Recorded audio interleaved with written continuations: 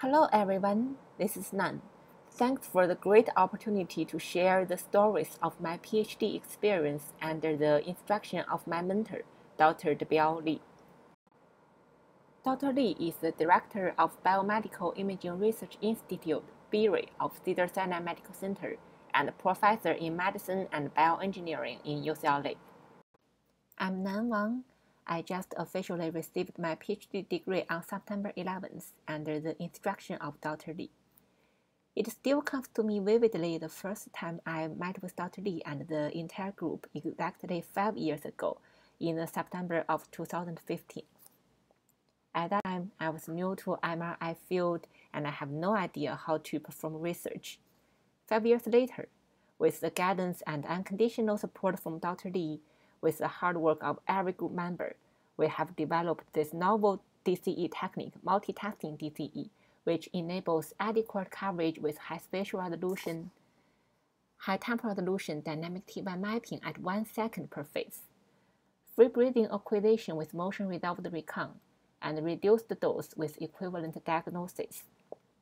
This technique has been tested on patients with carotid atherosclerosis, pancreatic ductal adenocarcinoma, and breast cancer with very promising results.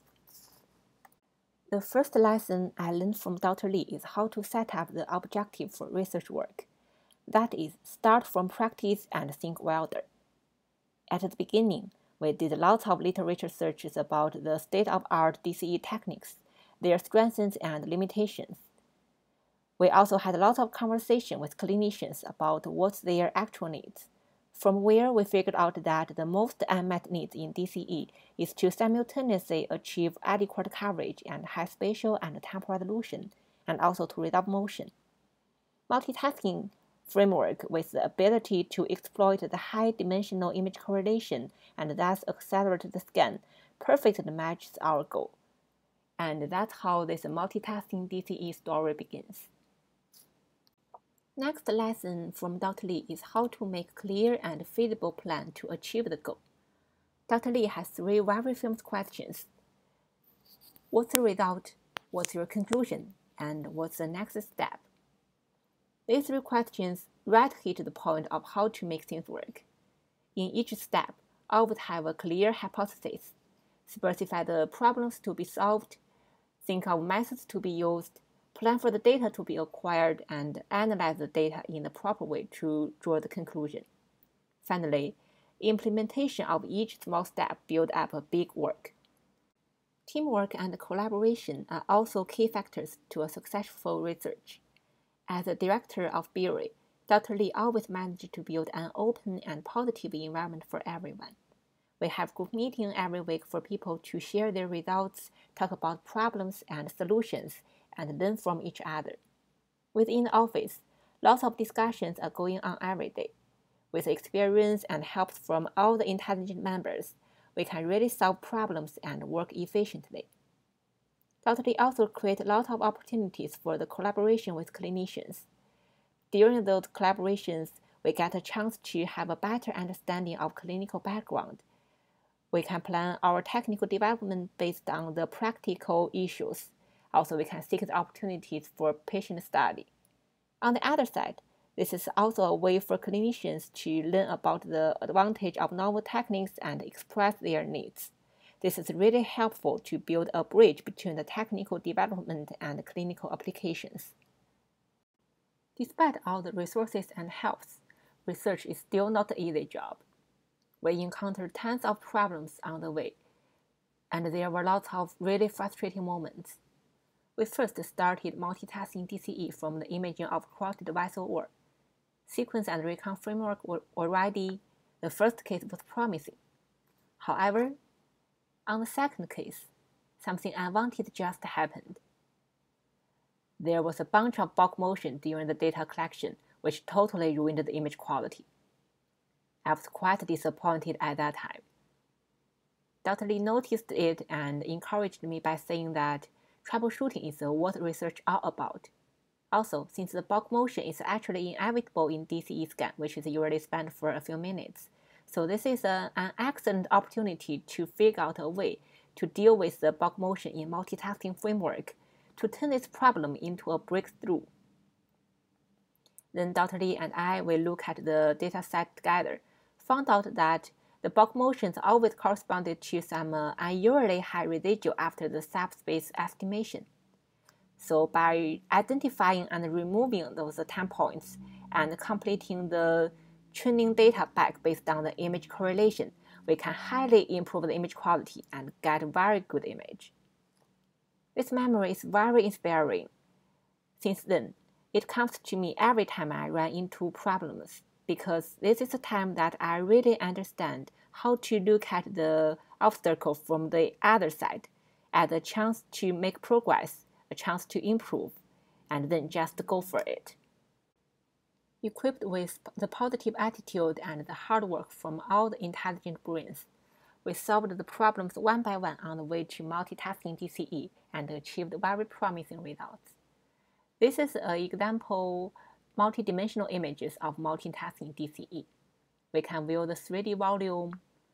We can view the saturation recovery period, which is used for the dynamic T1 mapping. We can look at the respiration itself, and also we can look at multiple DCE phases without the contamination of contrast and motion. This is a result of the quantitative DCE parameters obtained from a healthy volunteer and from patient with carotid atherosclerosis, patient with a pancreatic ductal adenocarcinoma, and patient with breast cancer. Those parameters showed significant differences between the normal and diseased tissues, indicating that this technique is feasible in the characterization of multiple diseases. We are also planning to apply multitasking DCE on larger patient cohort, acquire more data, include more analysis, to ultimately benefit clinical applications. Now it's a perfect time for me to look back at my PhD journey.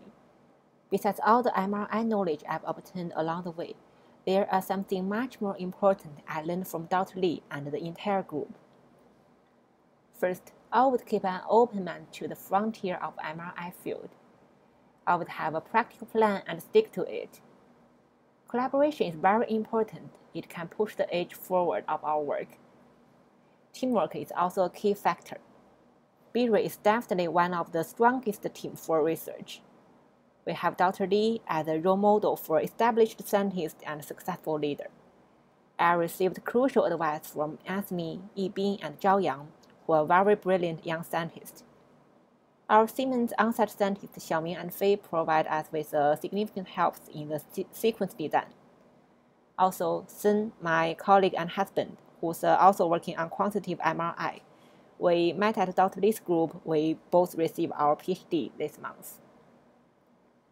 Most important is research is never just about fancy techniques and publications.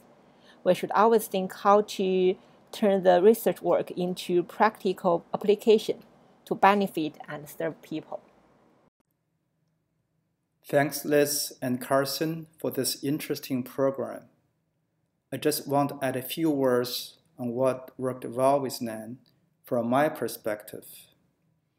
First and foremost, to be successful in anything, one has to be passionate and have the conviction that the work has a higher purpose. This is the environment I try to create for our team by involving clinicians in our weekly meetings and applying our techniques to answer important clinical questions.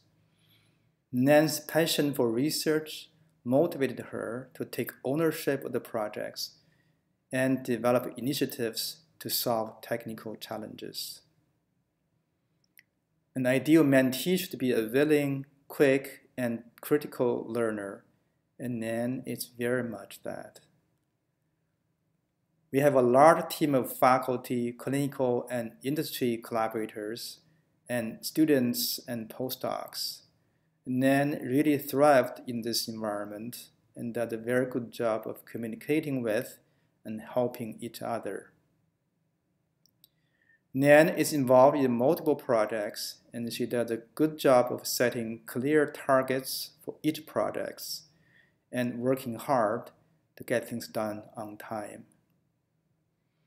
In summary, it has been a great pleasure working with Nan in the last 5 years.